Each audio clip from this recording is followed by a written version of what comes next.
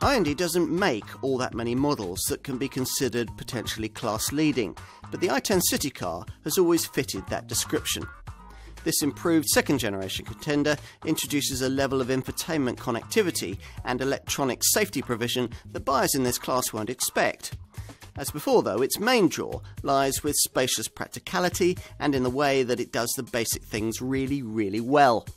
There may be more exciting urban runabouts than this on your radar, but there aren't many better ones.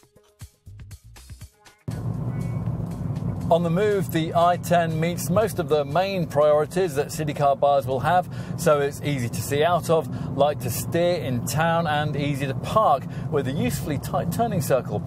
It even copes reasonably well at cruising speeds on the highway, feeling solid and relatively refined at the legal limit. It won't be quite as at home though if the need arises to push on a little over twisting secondary roads, although with this revised model Hyundai's tried to improve things a little in that regard. They've modified the steering ratio for a little more feel at the helm, and they've added larger front shock absorber bump stops so the car won't bounce around so much at speed on bumpy tarmac. Engine-wise, there are two options, a 3-cylinder 1-litre 66 PS unit and a 4-cylinder 1.2-litre 87 PS Kappa power plant that we're trying here.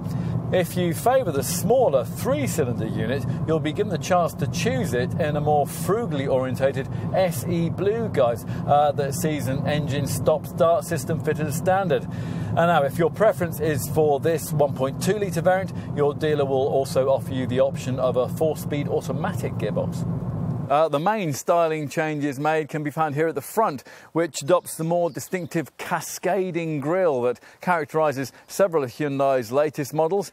Up-spec versions like this one get small circular LED daytime running lights in the grille's outer corners and even smaller front fog lamps built into these now more sharply defined lower corner air intakes. Time to take a seat up front. Now, back in 2013, when the second generation i10 model was originally launched, this interior set fresh standards for city car quality and design. And although some rivals have caught up since, it's still one of the nicer cabins in the segment.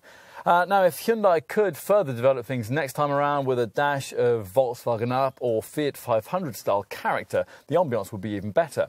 For the time being, though, the ambiance can be lifted with optional blue or, as in this case, red trimming for the dashboard and the upholstery. Plus, on this top premium SE variant, the fascia has a more sophisticated feel thanks to the addition of this 7-inch touchscreen navigation system.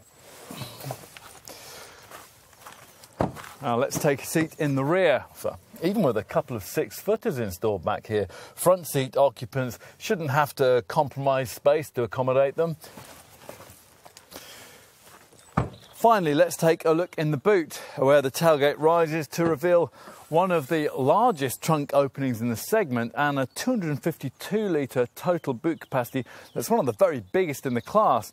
Here we have an A-segment contender that's now almost everything it needs to be, and pretty much everything a model of this kind can be, which means if you're shopping in this segment, you have to consider it.